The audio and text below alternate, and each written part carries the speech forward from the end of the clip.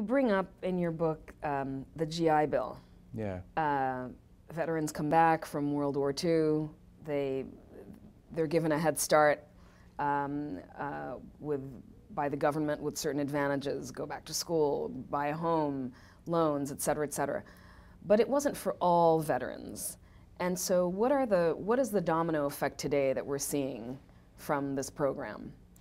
Well, I think the GI Bill also first-time homebuyer loan programs after World War II. So between 1945 and, say, the mid-70s,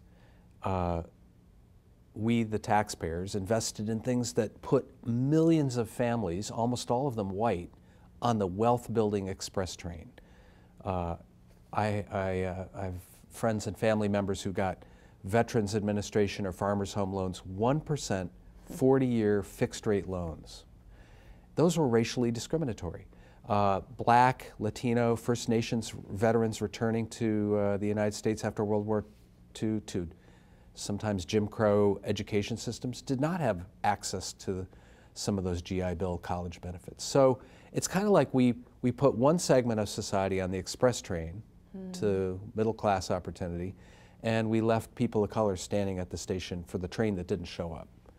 And so a couple generations go by, you know, lo and behold, our home ownership rate, the white home ownership rate is about 70%, and black home ownership rate is like 43%. That, we can point back to that period after World War II as one of the reasons for that. It goes that far back, wow. But what's interesting about that is that gave us a clue as we sort of know something about what to do. Like, we used to tax wealth at higher levels and higher incomes, and we invested in public goods. Access to education, first-time homebuyers, infrastructure. Those are all things that are part of a shared prosperity economy that we could do without the discrimination and legacy of racism in implementing those.